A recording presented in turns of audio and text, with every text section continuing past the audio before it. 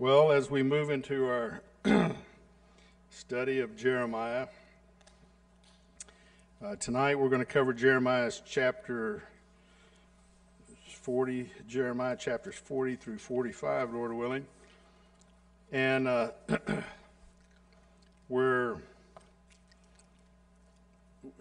studied 39 chapters of the 52 chapters in Jeremiah, and we're coming to the point to where Judah is being taken captive by Babylon, just as God promised would happen if they didn't turn to him. And and we'll see tonight that once again, God tells them, if you'll turn back to me, I'll take care of you. But tonight they get pretty kind of in your face. We're not going to obey you. And and so God deals with them. And I want y'all to also kind of keep in mind for our future studies, because about this time when the Babylonians are capturing some of the Jews, that this is the time that Daniel and his friends get taken into Babylon as prisoners. And so after we finish the study of Jeremiah, we'll do Lamentations, and then Lord willing we'll go into Daniel. And so just keep in mind that Daniel, based on what we're studying right now, Daniel's already there in Babylon. And it's, it gets a little confusing try to keep all the timeline that's going on in order, but just keep that in mind.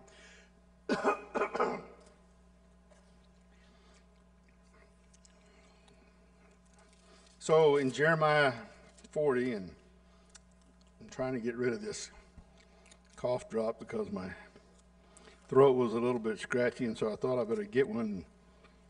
Now I know I can't talk if I have one in my mouth. But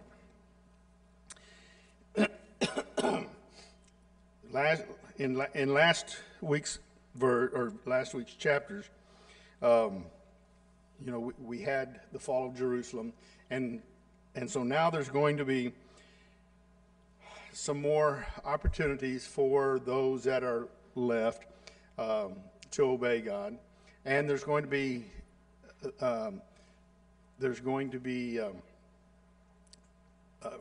Jeremiah is going to be given a choice because he becomes friends with a guard.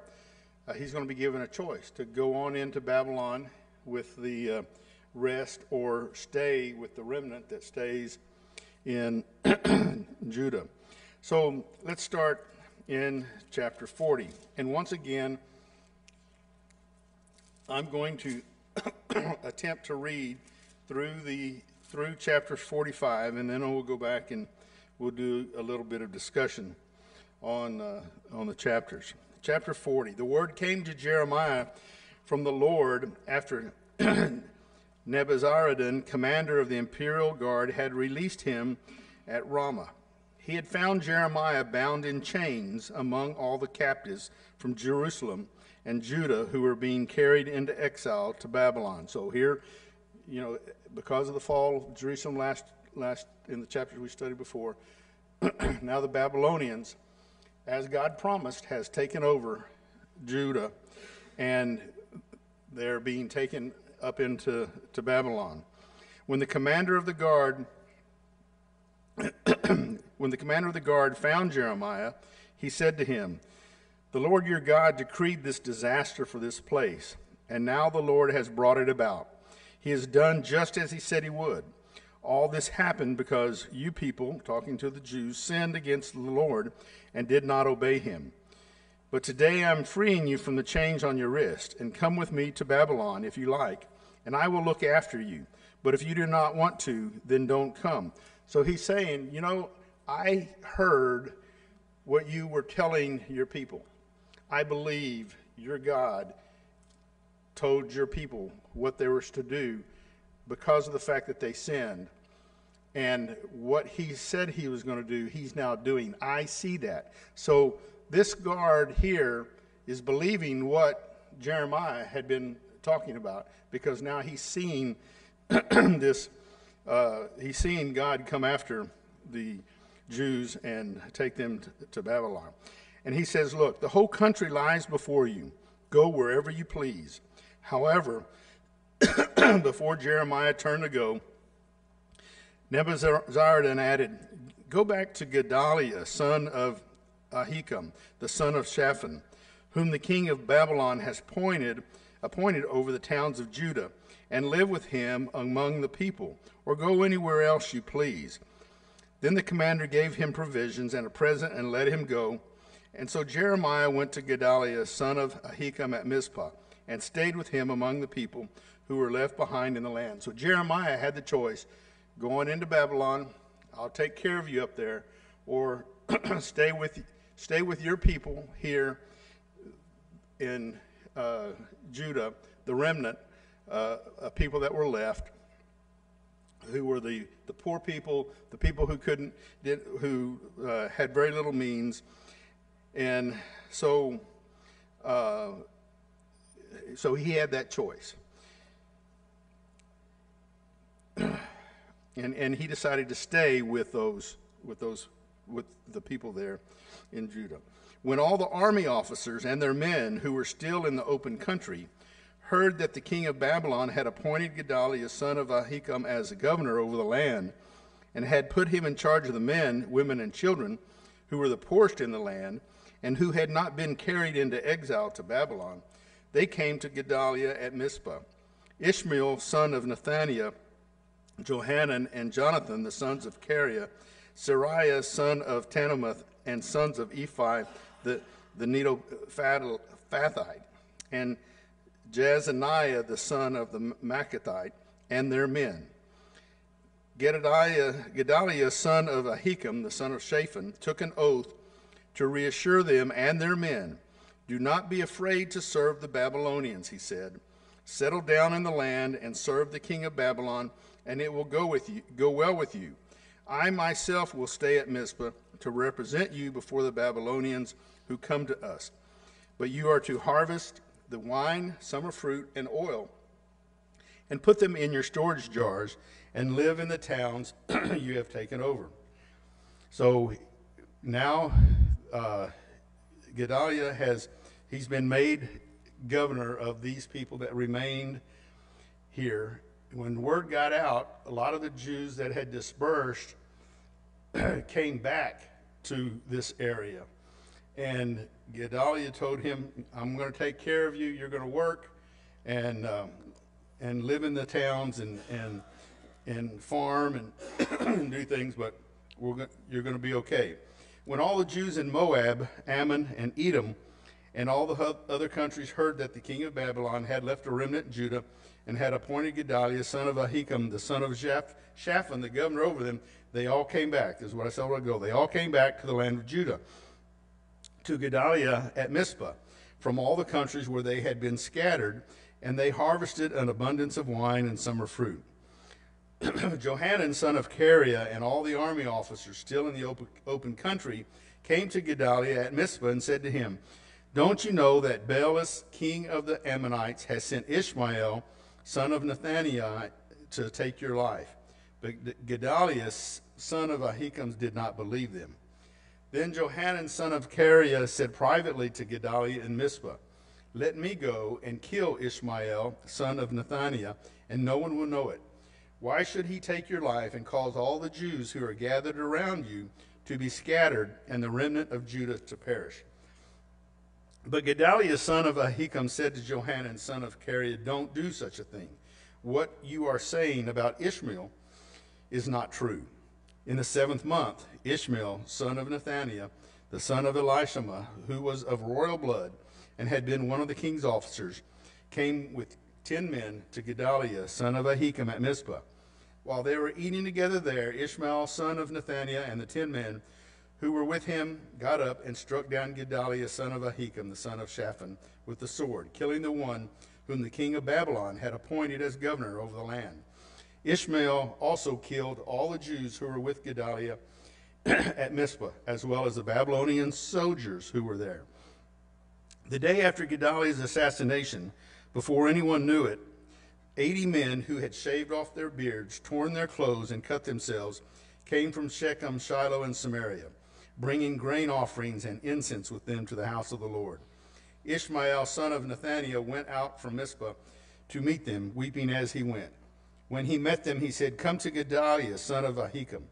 When they went into the city, Ishmael, I don't know how many times they got to tell us Ishmael is the son of Nethaniah. I mean, it's like, but anyway, Ishmael, son of Nethaniah, and the men who were with him slaughtered them and threw them into a cistern. But 10 of them said to Ishmael, "Don't kill us. We have wheat and barley, oil and honey hidden in a field." So he let them alone and did not kill them with their others. Now the cistern where he threw all the bodies of the men he had killed, along with Gedaliah, was the one King Asa had made as part of his defense against Baasha, king of Israel. Ishmael, son of Nethaniah, filled it with the dead. Ishmael made captives of all the rest of the people who were in Mizpah, the king's daughters along with all the others who were left there, over whom Nebuchadnezzar, or Nebuzaradan, commander of the imperial guard, had appointed Gedaliah, son of Ahikam. Ishmael, son of Nethaniah, took them captive and set out to cross over to the Ammonites. When Johanan, son of Kareah, and all the army officers who were with him heard about all the crimes Ishmael, son of Nethaniah, had committed, they took all their men and went to fight Ishmael, son of Nethaniah. They caught up with him near the great pool in Gibeon. When all the people Ishmael had with him saw Johanan, son of Kareah, and the army officers who were with him, they were glad. All the people Ishmael had taken captive at Mizpah turned and went over to Johanan, son of Kareah. But Ishmael, son of Nethaniah, and 8 of his men escaped from Johanan and fled to the Ammonites. Then Johanan, son of Kareah, and all the army officers who were with him led away all the survivors from Mizpah, whom he had recovered from Ishmael, son of Nethaniah, after he had assassinated Gedaliah, son of Ahikam, the soldiers, women, children, and court officials he had brought from Gibeon. And they went on, stopping at Geruth Kimmim near Bethlehem, on their way to Egypt to escape the Babylonians. They were afraid of them because Ishmael, son of Nethaniah, had killed Gedaliah, son of Ahikam, whom the king of Babylon had appointed as governor over the land. So they're heading off, and they're heading off to Egypt because they think that they can be safe there in Egypt. Then all the army officers, including Johanan, son of Kareah, and Jezaniah, son of Hoshaiah, and all the people from the least to the greatest, approached Jeremiah the prophet and said to him, "Please hear our petition and pray to the Lord your God for this entire remnant. For as you now see, though we were once many, now only a few are left. Pray that the Lord your God will tell us where we should go and what we should do."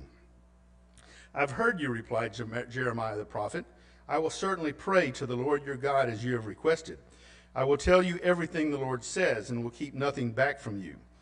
Then they said to Jeremiah, "May the Lord be a true and faithful witness against us if we do not act in accordance with everything the Lord your God sends you to tell us. Whether it is favorable or unfavorable, we will obey the Lord our God to whom we are sending you, so that it will go well with us, for we will obey the Lord our God." So things get tough, and so now they want to, it's like, okay, we're going to do whatever we're told to do. Tell us what God wants us to do, and we're going to do it. But 10 days later, the word of the Lord came to Jeremiah. So he called together Johanan, son of Kareah, and all the army officers who were with him, and all the people from the least to the greatest. He said to them, "This is what the Lord, the God of Israel, to whom you sent me to present your petition, says. If you stay in this land, I will build you up and not tear you down. I will plant you and not uproot you. For I am grieved over the disaster I have inflicted on you. Do not be afraid of the king of Babylon, whom you now fear. Do not be afraid of him, declares the Lord, for I am with you and will save you and deliver you from his hands. I will show you compassion so that he will have compassion on you and restore you to your land. However, if you say, we will not stay in this land, and so disobey the Lord your God, and if you say, no, we will go and live in Egypt, where we will not see war or hear the trumpet or be hungry for bread, then hear the word of the Lord, O remnant of Judah. This is what the Lord Almighty, the God of Israel, says. If you are determined to go to Egypt, and you do go to settle there, then the sword you fear will overtake you there, and the famine you dread will follow you into Egypt, and there you will die. Indeed, all who are determined to go to Egypt to settle there will die by the sword, famine, and plague. Not one of them will survive or escape the disaster I will bring on them. This is what the Lord Almighty, the God of Israel, says. As my anger and wrath have been poured out on those who lived in Jerusalem, so will my wrath be poured out on you when you go to Egypt. You'll be an object of cursing and horror, of condemnation and reproach. You will never see this place again. O remnant, O Judah, the Lord has told you, do not go to Egypt. Be sure of this. I warn you today that you made a fatal mistake when you sent me to the Lord your God and said, pray to the Lord our God for us. Tell us everything he says, and we will do it. I have told you today, but you still have not obeyed Lord your God in all he sent me to tell you.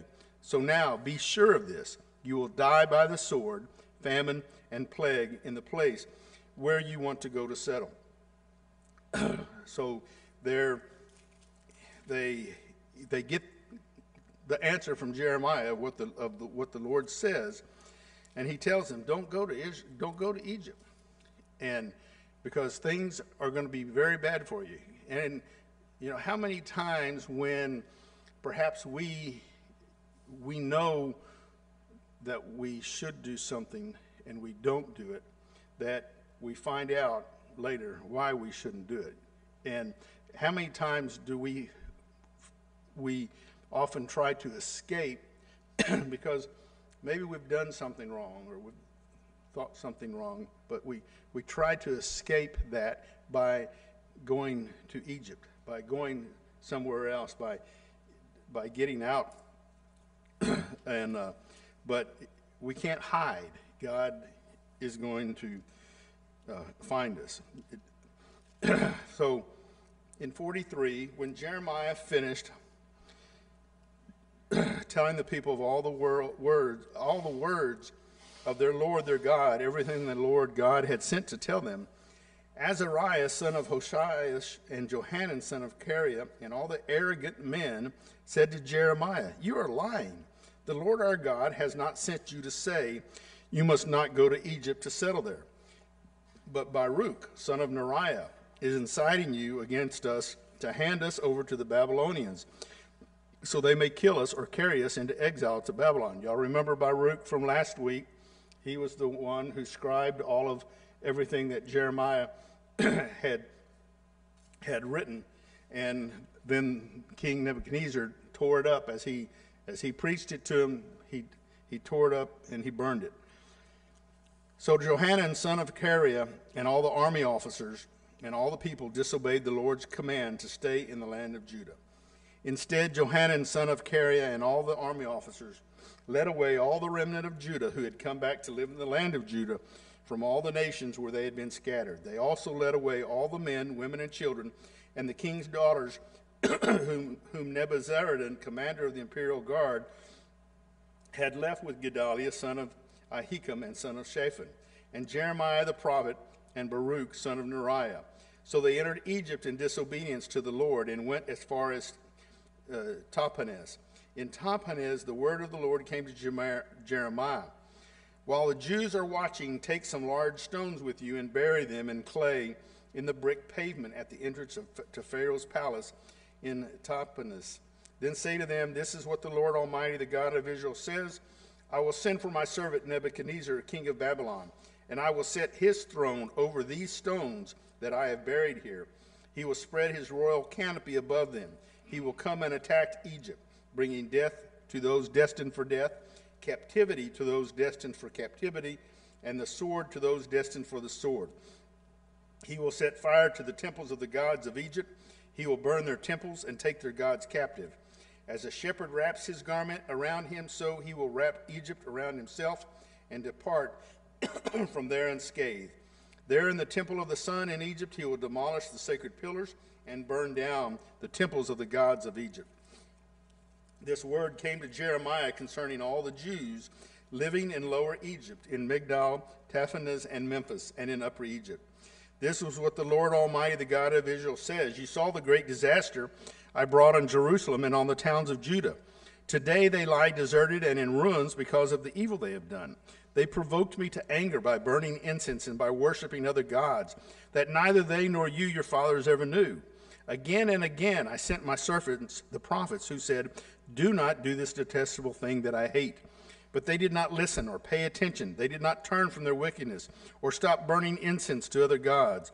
Therefore my fierce anger was poured out. It raged against the towns of Judah and the streets of Jerusalem and made them the desolate ruins they are today. Now this is what the Lord God Almighty, the God of Israel, says.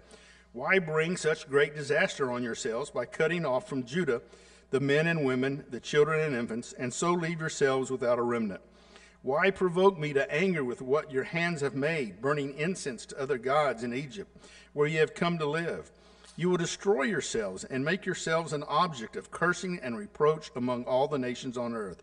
Have you forgotten the wickedness committed by your fathers and by the kings and queens of Judah, and the wickedness committed by you and your wives in the land of Judah and the streets of Jerusalem? To this day they have not humbled themselves or shown reverence, nor have they followed my law and the decrees I have set before you and your fathers. Therefore, this is what the Lord Almighty, the God of Israel, says. I am determined to bring disaster on you and to destroy all of Judah. I will take the remnant of Judah who were determined to go to Egypt to settle there. They will all perish in Egypt. They will fall by the sword or die from famine. From the least to the greatest, they will die by sword or famine. They will become an object of cursing and horror, of condemnation and reproach. I will punish those who live in Egypt with the sword, famine, and plague, as I punished Jerusalem. None of the remnant of Judah who have gone to live in Egypt will escape or survive to return to the land of Judah, to which they long to return and live. None will return except a few fugitives.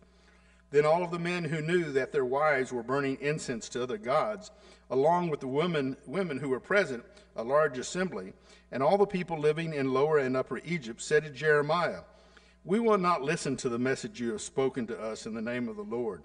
We will certainly do everything we said we would.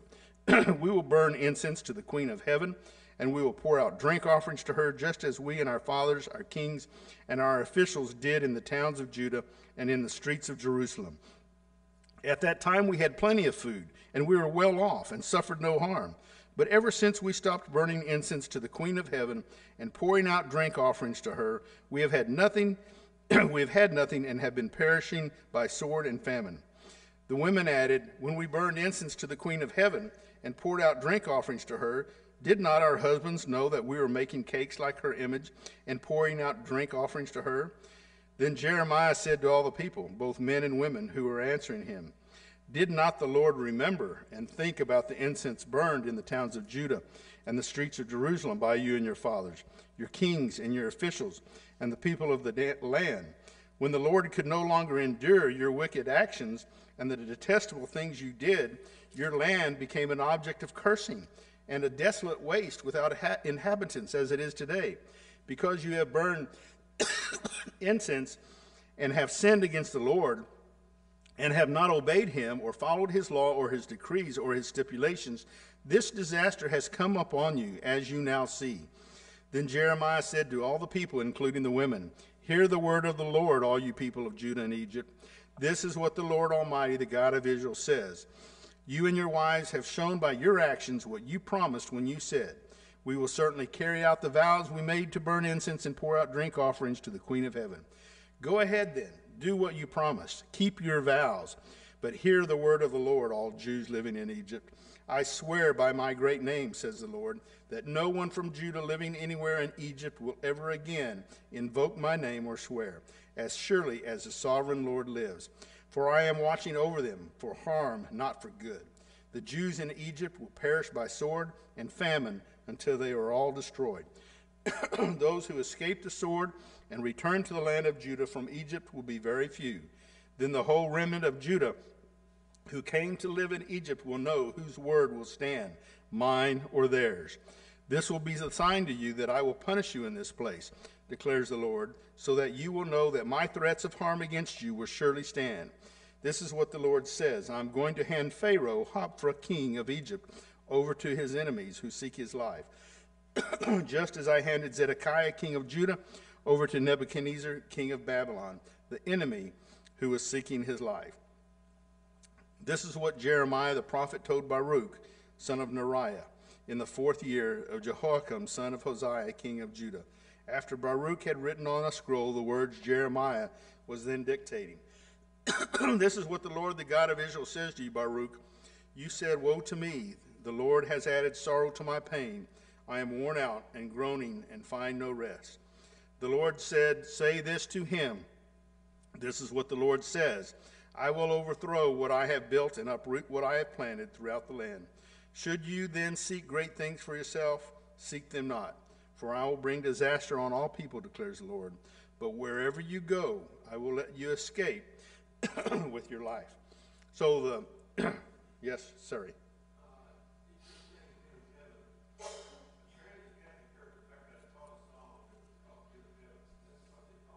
Yes, yes. So here now we've come to the end of where God has taken, or Judah is going to be handed over, and then the judgment of the rest of the nations we're going to follow in the other chapters to follow. But Baruch here is promised in the last part that he is going to be taken care of as long as he wherever he goes, and as long as he doesn't seek great things for himself. So, we got some time here. So, Jeremiah, these chapters that we've covered tonight, which I still find very interesting. It's we've gone through these chapters so far, and it's just it's time and time and time again that God is trying to tell the Jews through Jeremiah, this is what I want you to do, and if you'll just do this, this is what your promises will be. But how stubborn they are. And here in the last chapters here, where they said, life's good. When we weren't doing what you wanted us to do, life was good. we didn't suffer from hunger or anything, and but not realizing that it was because of the fact that they were doing, that God was tired of them not obeying him. And so he caused all these things to start happening as he had promised that he would do. So these chapters continue to depict the events of the fall of Jerusalem and over to the Babylonians, and the immediate aftermath of the destruction. And then the interaction between the remnants of Judah and the Babylonian authorities, and the messages that Jeremiah delivers to God. And as we studied there in chapters 40, after Jerusalem's fall, the captain of the guard, Nebuzaradan, recognizes Jeremiah as a prophet who had foretold these events, as what we had mentioned. And because of this, he gives Jeremiah the choice. You can go to Babylon, where he promises to look after him, or he can stay with the remnants of his own people. And, so the guard recognized Jeremiah's position. And because of his prophecies, his prophecies had actually been favorable to the Babylonians, because he was telling the Jews, Jeremiah was, do what the Lord says. You're going to be taken into the Babylonians and build houses there, marry there, start families there, and you'll be okay. Jeremiah decides to stay with the remnant of the people, and he's ultimately taken to Mizpah, where Gedaliah had been appointed governor. And despite Jeremiah's clear counsel and strength, and the strength of the Babylon army, there was the rebellion that we saw of the Babylonian rule, and especially after the assassination of Gedaliah, that had been appointed the governor by the king of Babylon. And so the remnant that was left there, they continued to feel fear of the Babylonians because of the fact that this governor had been assassinated.